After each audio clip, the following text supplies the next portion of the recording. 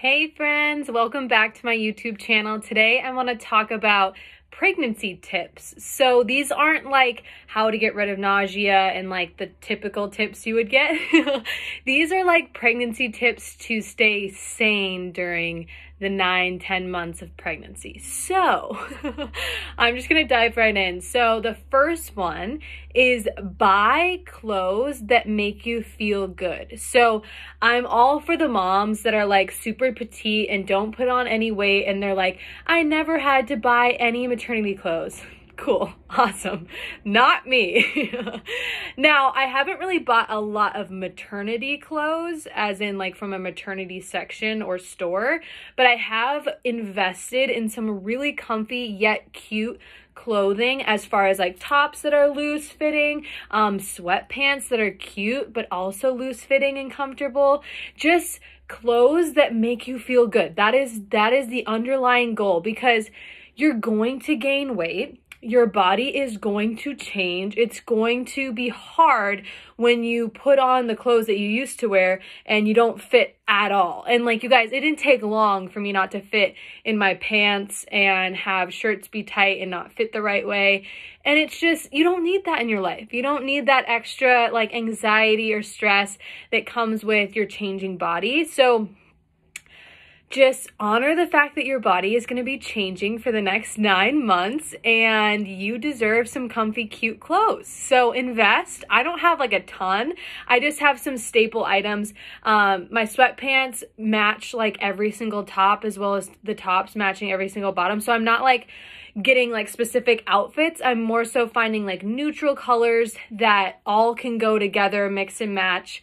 And so I have a solid like 10 items, 15 items tops that I've been wearing for the past like however many months I couldn't fit in my actual clothes.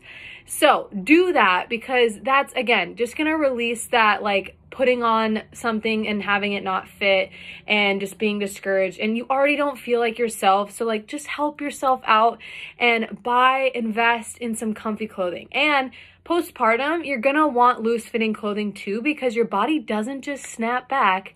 So make sure that you are investing, taking care of yourself in that way. Okay, number two is move your body every single day. I would add to that, get out in the sun if you can, first thing in the morning, because those two things are going to keep your mental state so much clearer. You're going to help yourself out so much more. Again, you're going to have tons of different emotions and hormones and changes. Like, you got to help yourself out in this season.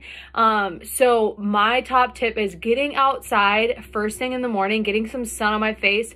It only has to be like 10 to 15 minutes to work its magic. And then move your body. Now, I don't mean that you have to work out or pick up working out during pregnancy. If you already work out, I'm not saying that you have to work out every single day. I'm saying move your body, because doing something that feels good to you, again, that gets your body moving, first off, will just help you during labor and delivery to have an active, awesome body. But also the endorphins are amazing. They're very helpful, right? So do something that feels good to you. Whether I found this like dance, dang it, I wish I remembered their names, but I found these like dance classes that you can take on YouTube, and they're super simple. Like, I'm doing them 9 months pregnant, and I do not feel like I'm pulling anything or going too far at all. And I'm really not good at dancing, but there's something about dancing that makes me feel so good. So I'm like, why don't I do this? Because I cannot do the workouts I was doing before right now, this late in pregnancy. But throughout the beginning of pregnancy, I felt really good about doing those workouts, and they really, really did help. So whatever that looks like for you, move your body. And again, like, there's so many different things, like swimming, going on a bike ride, walking, doing yoga. Literally find something that you want to do. That's another key to this, is I think that, we've always looked at fitness as something like it's only doing the work that we need it to if we hate it.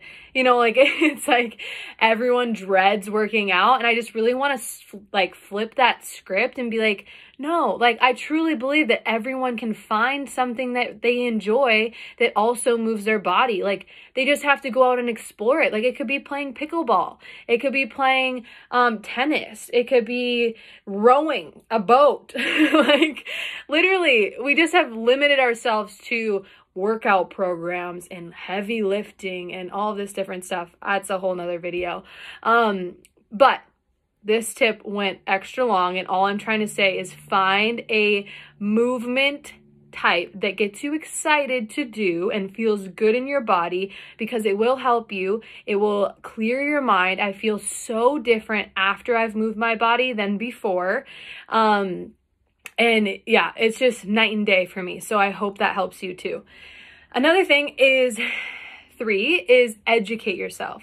So I'm kind of doing this, like, it's hard for me to talk about this because I think that we have a lot more, we know a lot more than we think. You're going to be the best mom for your baby. You're going to know exactly what to do. And if you don't, you're going to have the support to help you find out what to do. So I don't want this to cause any anxiety, but for me, it kind of did the opposite. It took away a lot of anxiety when I started to look into YouTube videos and take the prenatal classes that were offered at my hospital and ask a lot of questions, just educating myself. It really felt like the anxiety was being lifted off. Now, I know that there's a line and you can get too much education or, you know, feel like you don't know enough, and that can get really make you nervous, but I think that any education is just going to make you a little bit more comfortable in your ability to care for your baby, even though you were made for this, and I know that you can do this. So that being said, ask your doctor a bunch of questions whenever you're in there. That's her job, right? Don't feel timid about that. I found some amazing YouTube moms that have created a lot of videos. You guys, like, there's no manual out for this. Like, it's so crazy that there's like no education on how to raise your kids or how to keep a newborn alive or all these different things that we're now being like thrusted into. So I just felt like the more videos I watched and the more moms I spoke to and the more I spoke to my doctor, the better I felt in my journey. And so yeah, that tip is just educate yourself. If it feels good, if it doesn't feel good and it's giving you anxiety, then turn it off. For example, I have another one. I'll talk about that in the next one. So the next one is protect your energy. And I am serious about this because you are so vulnerable right now. Your hormones are all over the place. Your energy is all over the place. Maybe this is your second kid, so you've done this before, but every pregnancy is different, I've heard too, so you've never done this before. So give yourself a lot of grace and protect your energy. Again, you're going to feel things deeper than you ever have, and you're going to go higher than you ever have if your experience is anything like mine. And so I love it because it's actually made me way more aware of what my triggers are. What is too much? Where are my boundaries, right? I probably was able to handle a little bit more before pregnancy, but why, right? Why not cut it off where I feel vulnerable while I'm pregnant? You know, that's only going to make me healthier and have clearer boundaries. So what this looks like in my life is like, really, Instagram was a huge one. So it is our human nature to look at something and compare and judge, right? So this is what I was talking about in the last one about educate yourself. I started following all of these moms, all of these postpartum care, pregnancy nutrition, dietitians, so many people. And I thought it really had good intentions behind it, right? I was like, I just need to get all these moms in my circle and be able to digest whatever they're putting out there. And you guys, there's just too much. There's just way too much out there, right? So what I would suggest is that you find like 5 women that you feel that their content is, adding value to your life, maybe educating you, inspiring you, their story is resonating with you, whatever it is, make sure it feels good. If you haven't noticed, all of this comes back to focusing on how it feels for you, okay? So find like 5 different accounts that do one of those things, follow them, and then unfollow the rest. Unfollow them. Because what I found is there was just too much information out there. And of course, there's not a manual, so everyone's doing this differently. So if you have all of these different opinions and ways of doing things coming in, I literally had an anxiety breakdown the other day because I had just been on social media like way too much that day, and I had already followed all of those women, and so I was just digesting so much. My brain was just so oversaturated, and of course I was comparing myself to their bodies or how they do things or how they show up, and I'm like, how does she have makeup on and she's 40 weeks pregnant and I'm sitting in bed doing my homework and I haven't showered in 3 days, like it's so easy to compare. So even if they are an uplifting, awesome, positive, genuine person, they can still not serve you, right? You're the only one that's gonna know if it feels good. So protect your energy. Again, like we are way more sensitive to anxiety, to depression, to highs and lows and all the different emotions. You guys, I watch a movie sometimes and I'm like, Ryan, we have to turn this off because someone like died, and I'm like so emotional about it, and it's like, I can't separate. There's no separation. It's like happening for me. So again, I've just had to really get in tune with what I can handle and what I can't, and honoring what I cannot handle is self-love. It is self-love. And I've really enjoyed this process because it showed me like, okay, maybe when I'm, not pregnant, I can handle these things, but I'm probably still really sensitive to them. I'm just handling them, and so like, now, when I'm done being pregnant, I'm probably not going to go back to those things because, if they made me sensitive while I was pregnant, they're probably still affecting me when I'm not pregnant. So, yeah, that was a lot. But like I said, there's all these different things that come into us and we're not really asking for them. For example, like other people will tell you their birth stories or will tell you this horrific thing about pregnancy or postpartum, and I know that they have good intentions behind why they're sharing that. Maybe they don't even like consciously know that they're doing it, but that can really, change how you feel, and it can really affect you. So, being okay with saying, hey, like I'm really vulnerable right now.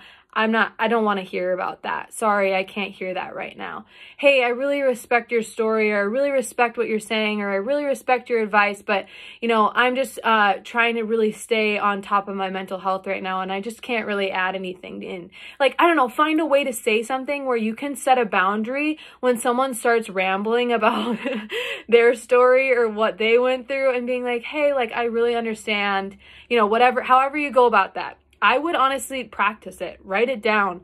I obviously haven't perfected it, but I'm really blunt. I'm like, hey, I can't hear that right now. Like, I'm super vulnerable. Like, literally, that's enough for me because I don't feel like I have to, I'm the one that takes care of me, right? So I don't feel like I have to explain myself to anyone because I know I don't, because as long as I'm honoring myself, I'm honoring everyone else. So that's all I say is like, hey, whatever situation it is, I'm like, hey, nope. Absolutely not right now. Like we were watching a movie the other day and I just shut the computer. I was like, nope, can't do it. And we watched something else.